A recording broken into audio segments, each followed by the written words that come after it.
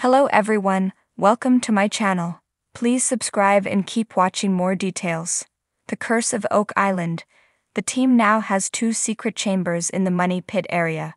This week on The Curse of Oak Island, the team uncovered a second secret offset chamber beside the garden shaft.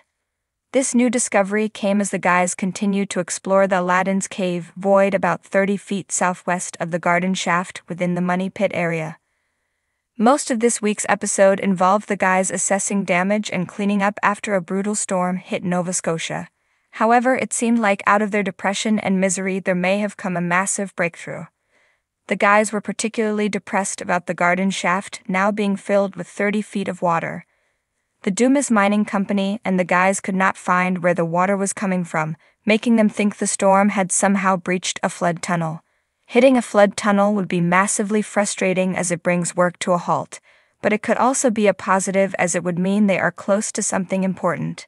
The secret chamber off garden shaft could be key to the Oak Island mystery.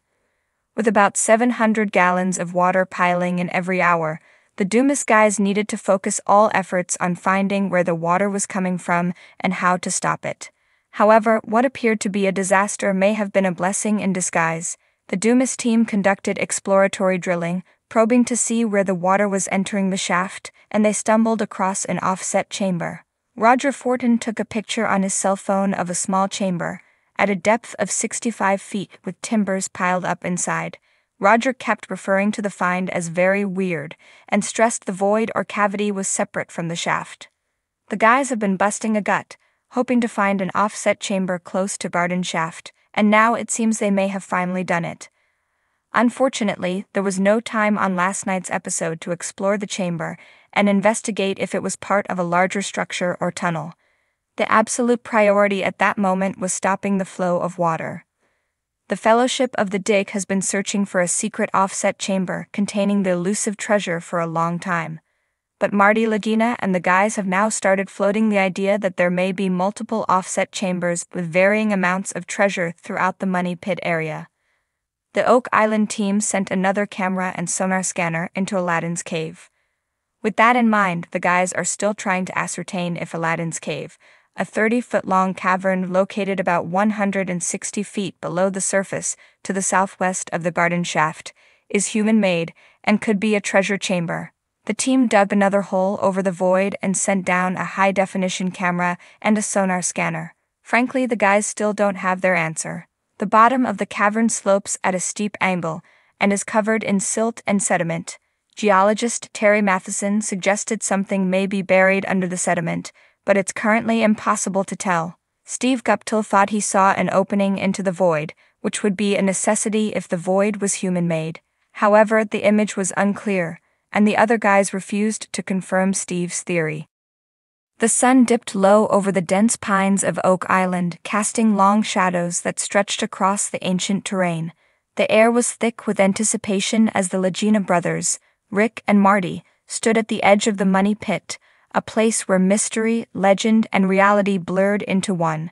For over 2 centuries, treasure hunters had come and gone, lured by tales of unimaginable wealth buried deep beneath the soil.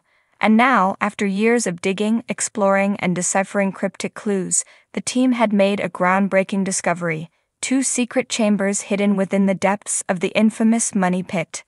The discovery had come as a shock, a revelation that sent ripples through the team and reinvigorated their resolve. For years they had battled the elements, navigated the treacherous waters of the Atlantic, and sifted through layers of history to get to this moment. The chambers were a testament to the ingenuity and tenacity of whoever had created this intricate labyrinth centuries ago. But with the discovery came a new wave of questions, and an overwhelming sense of unease. The first chamber was found almost by accident, a narrow cavity revealed when a drill bit had struck something solid beneath the earth. At first, it was dismissed as just another anomaly in the treacherous ground, but as they continued to excavate, the shape of a room began to emerge. A room not crafted by nature but by human hands. It was a small, almost claustrophobic space, its walls lined with timbers that had weathered centuries underground. But what truly caught their attention were the strange markings etched into the wood, symbols that none of the team could decipher. They seemed almost otherworldly. The second chamber was discovered only days later, located some distance from the first. This one was larger, more elaborately constructed, with walls reinforced by stone and a floor that sloped gently downward. It had the unmistakable feel of a vault, a place meant to hide something of great value. But unlike the first chamber, this one was eerily empty, save for a single object in the center, a stone tablet engraved with more of those indecipherable symbols. As the team gathered around the tablet, the atmosphere was electric with a mixture of excitement and trepidation. Rick, ever the cautious one, voiced what they were all thinking. What if this is a warning? What if we're not meant to go any further?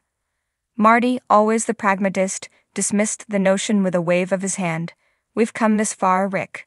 We can't stop now. Whatever's down here, we're going to find it. But even Marty couldn't shake the feeling that they were venturing into dangerous territory. The discoveries had attracted attention far more than they were comfortable with. Strange occurrences had started happening around the island: equipment failures, unexplained noises in the dead of night, and the overwhelming sensation of being watched. The team was on edge, but the allure of the treasure kept them going. Days turned into weeks as they continued to explore the chambers. They brought in experts to analyze the symbols on the tablet, but no one could make sense of them. The symbols didn't match any known language, ancient or modern. Some speculated they might be a code, others thought they could be of extraterrestrial origin, but the most chilling theory came from an old local historian who had spent his life researching the legends of Oak Island. This is a curse, he told them gravely, his voice trembling with age and conviction. A curse placed by those who buried the treasure to protect it from those who would try to steal it. These symbols, these are not just words. They are a binding spell, a promise of doom to anyone who dares to disturb what lies beneath. The team listened, their skepticism palpable, but there was no denying the sense of dread that hung over them. They had already lost men to the island's many traps and pitfalls. How many more would be lost before they uncovered the truth?